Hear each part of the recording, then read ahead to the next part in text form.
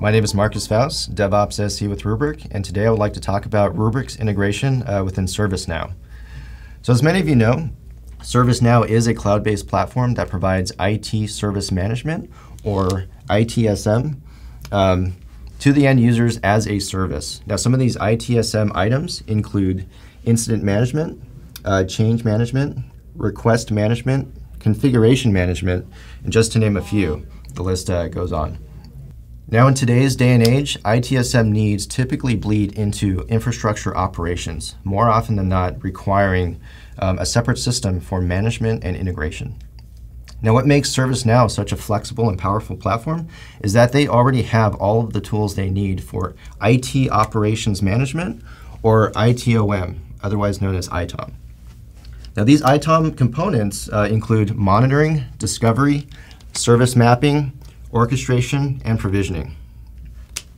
So today, Rubrik has an existing integration within ServiceNow in the form of a custom application, or what ServiceNow calls a scoped application.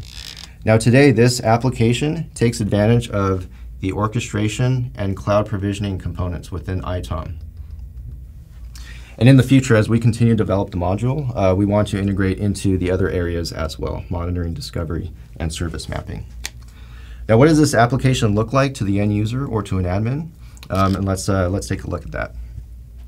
So within ServiceNow, this Rubrik application, or app as I call it here, will be installed into a ServiceNow instance. When an end user or an admin logs into ServiceNow, now depending on whether they have a management role or an admin role, they will see a Rubrik dashboard that provides information about the data protection services within Rubrik.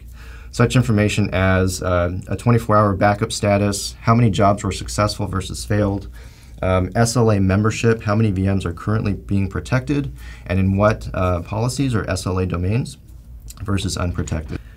Now from an end user perspective, when the end user logs in, the Rubrik app has added items into the service catalog for that particular user. Now these items include provision and protect, a workflow around file recovery, live mount, as well as SLA assignments. So with the provision and protect workflow that we have within the service catalog, basically the Rubrik application is going to add a drop-down into your existing provisioning form. So if an end user wants to provision a virtual machine, they typically fill out the form. We'll have that extra drop-down in the form that has the list of SLA domains that the user can choose from. Once they select that, the virtual machine will be automatically provisioned and protected within Rubrik. They don't have to do any additional functions or open tickets. Now within file recovery, we actually have a workflow around that where we have a form that interacts with the cluster in real time as they're filling it out.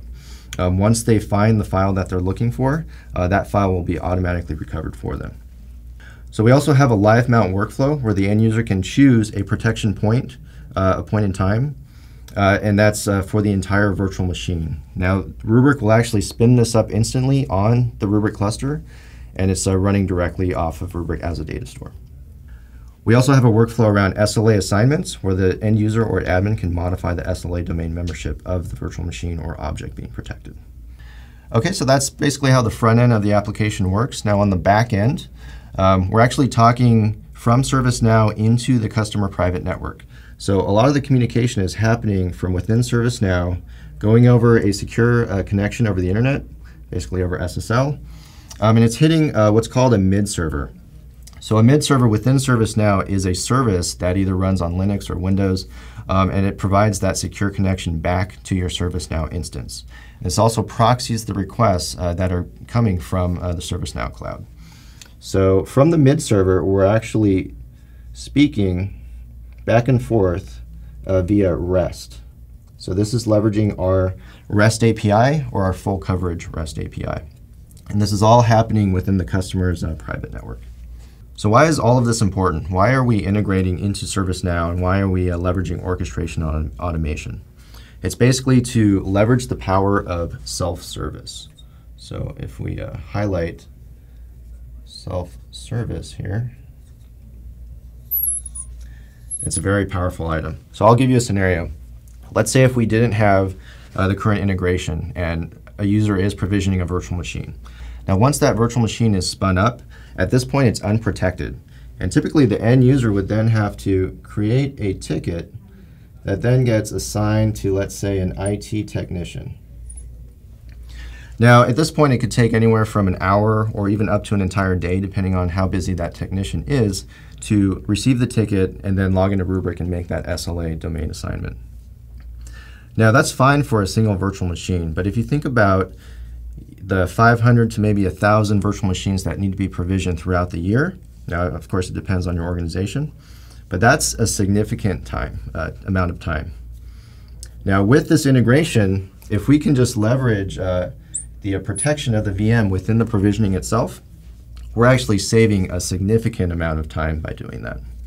Now, therefore, we can actually free up resources to actually accomplish your business goals in a much faster, more efficient manner. Thank you for watching. And if you're interested in learning more about this integration or any other Rubrik feature, please contact your local account team for a live demo. Thank you.